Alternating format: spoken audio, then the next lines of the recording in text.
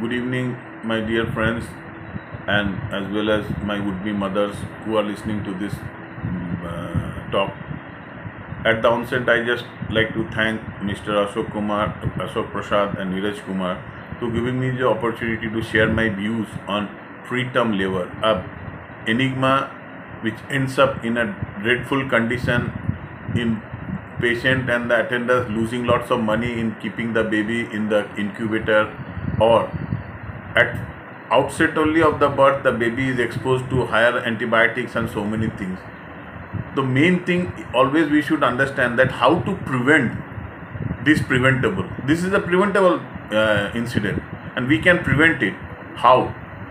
It doesn't require much big things, or you need to go to Delhi, Bombay or high cities to maintain.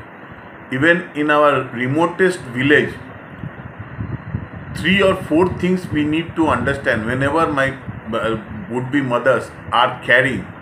The concerned doctors or the concerned A&M or the concerned those sahiyas, as well as the just workers, lady workers who are working to save those mother from the state government, or to save the motherhood programs for the children as well as for the mothers. First thing I will always try to tell you that every time make sure that at least once a month you visit your doctor. Second thing, please follow the doctor's prescription, because they will always lead you to the best outcome. They will never allow you to fall into this trap of preterm labor and all these things. These are all traps when you try to mislead doctor or you don't try to follow a doctor. Doctor is your friend. They lead you to the best outcome, because for a doctor, your healthy child is the best reward you can give it to your doctor who is taking care of you during the 9 months phase. Second thing, whichever doctor gives investigation, please do it.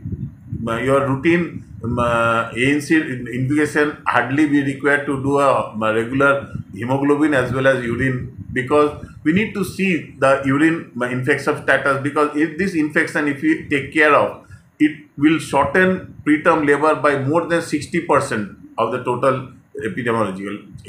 Second thing, the treatment which doctor gives, please do follow.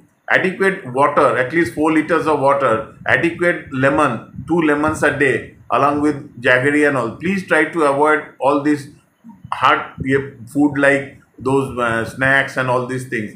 Please take a lot of green vegetables as well as lot of sprouts and legumes, vegetables, so that your motion, all those things are easy. If you have, always you should remember, if your motion is clear, if your urine is clear, if your genital hygiene, every week or at least 15 days, just clean your vagina with lukewarm water with little salt. You don't need to put many ointments or Dettol or detergent, because those are not required at all, but instead it will create problem. So just clean your vagina regularly, just take medicines regularly, just visit your doctors regularly, just follow doctors whichever they give progesterones like Sustain and all these things. Try to see that doctor is your friend. They are not there to spoil your money. They are there to save the child, and they always want to, their intent is always to give you the best child which you deserve. And for that thing, please take those medicines like Sustain, and so many things are there. Whenever doctor feels that there is a chance of preterm labor, all these things,